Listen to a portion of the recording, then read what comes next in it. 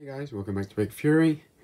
This just came in from Brickmania, but first, before we get into this, if you haven't subscribed yet, be sure to hit that subscribe button and hit the like button. Hit the like button if you do like the video, and click that notification bell so you never miss out on another video.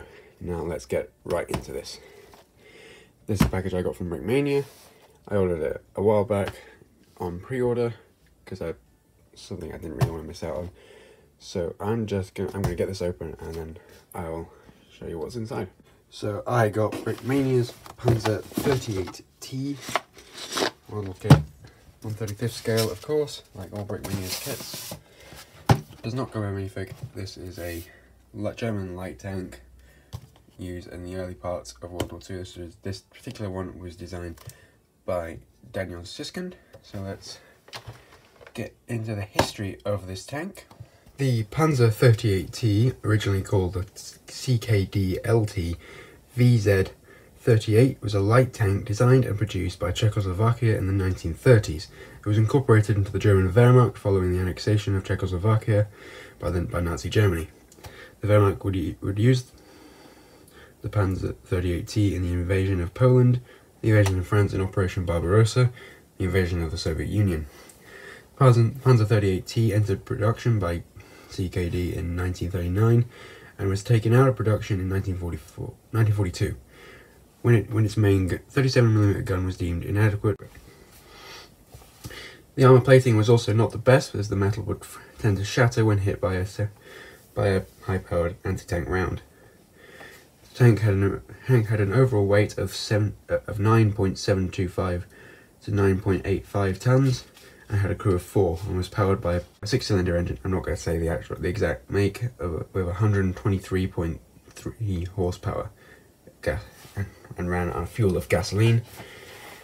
After it was taken out of production, the tank's hull was later used as the base for the Jagdpanzer 38T, or Hetzer.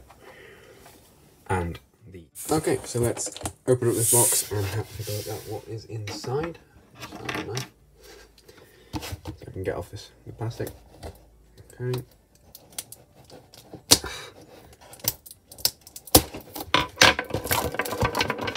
Sorry about that knife rolling around. Let's get this off.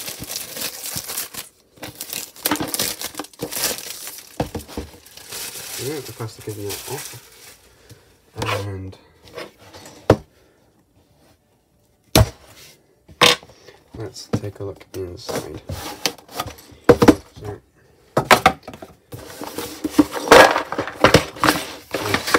Brickmania box, nice quality. It is set 2260 and I got number 380. This is the 380th kit produced.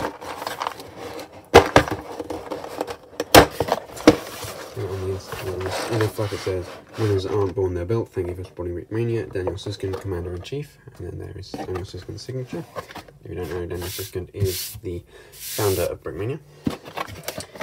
And here we have here's the instructions, back of instructions, and I can pick them up.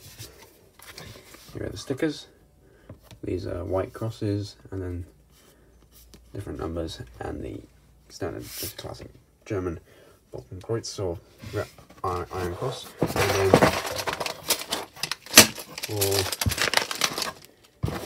I'm not sure if I said Balkenkreuz right, I might be wrong with that. And all the pieces, which is of course your Lego, bought from Bricklink, which is why Brickmania is so expensive. Let's get into the build. 3, 2, 1, go.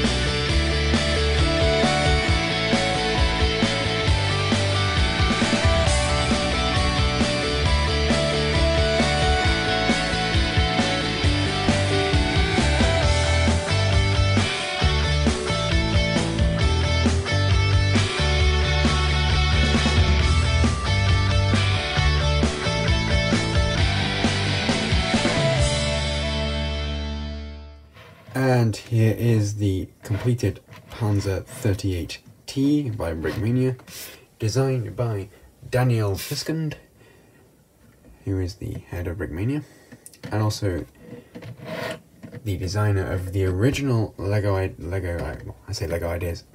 blacksmith shop. And I say original, it was the first fan designed Lego set. It was the blacksmith shop, and also the first fan created model kit, because Dan Siskin did originally sell it as a kit. Anyway, now let's focus on the Panzer 38T. So the turret, of course, can rotate 360 degrees. Just this antenna here, which is made of a Lego fencing sword piece, or foil, you want to be technical.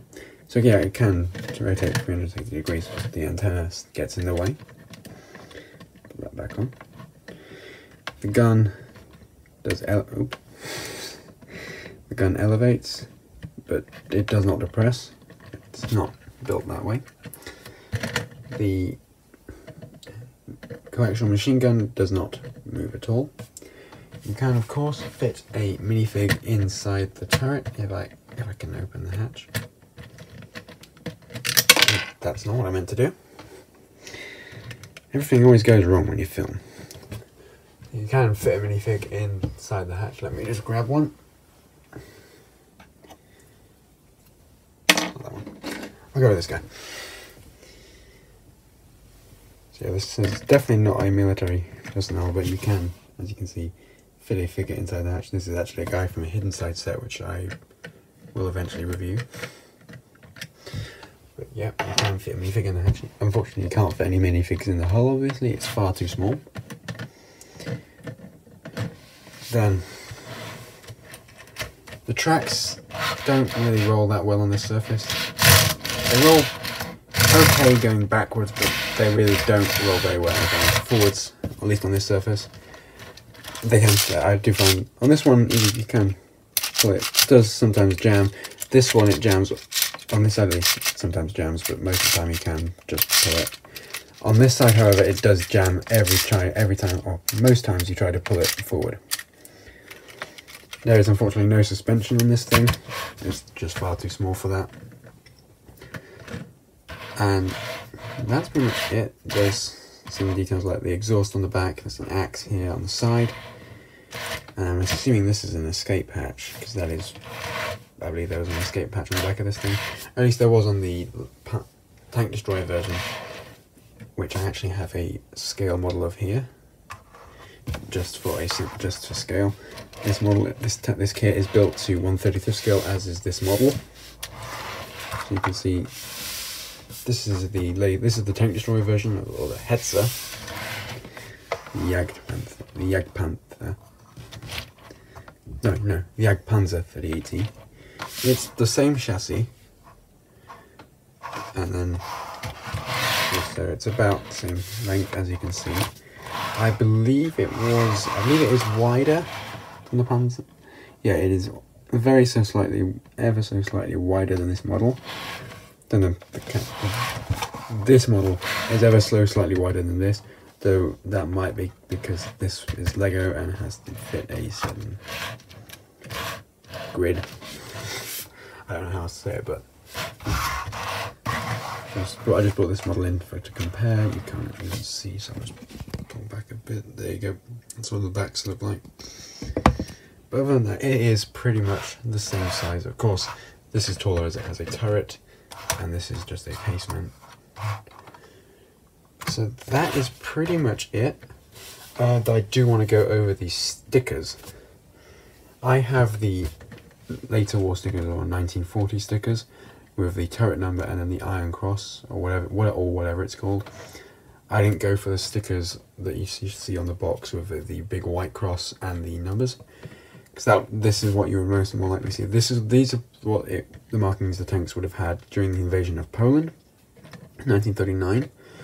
But the Germans switched to the turret numbers and these Iron Crosses on the hull after the invasion of Poland, because basically this white cross acted as basically a big bullseye for Polish gunners and I believe they lost a lot of tanks that way.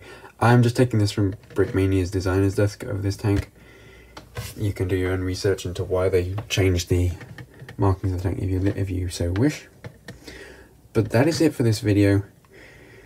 Be sure to like, comment and subscribe, and hit that notification bell so you never miss out on another video. Thank you for watching, and I'll see you next time. Goodbye.